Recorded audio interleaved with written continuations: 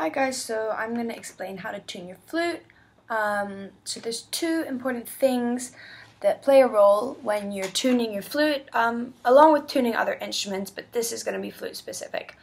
So to start off is the adjustment of your headpiece. If your headpiece is too far out, the note might be too flat, and if the headpiece is too far in, it might be too sharp. So to adjust this, you can use a tuner to see where you are at, just putting your headpiece wherever and then adjusting accordingly, making sure that your note's in tune. You can use any kind of tuner. The one that I'm using, that I use on my phone, just shifts to the left if I'm too far flat, if I'm too flat, and then goes to the right if I'm too sharp.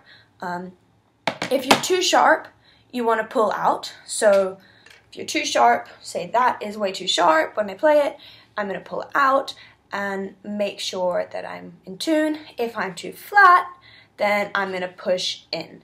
The second part, once you've got your headpiece in a place where it's just kind of, buffering around the, center of the tuner, you're kind of buffering around being in tune, being out of tune, and just kind of wobbling back and forth, is your embouchure. So adjusting your embouchure is going to make a really big difference of whether you're in tune or not, and just making sure that your airflow is consistent.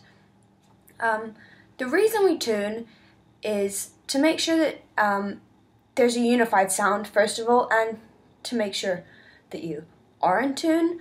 It's important, so it sounds like you're playing the right note. If you do play a note that's too flat because you're not in tune, it doesn't actually sound like that note. And so I'm going to demonstrate that really quickly, just using a B flat. I'm just playing B flat, not changing my air, just adjusting the headpiece, and this is going to show you what it sounds like if you're too flat versus too sharp.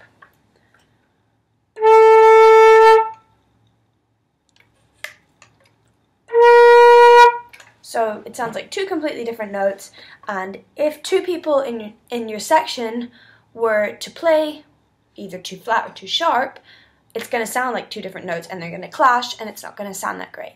So it's really important that you tune every time you play.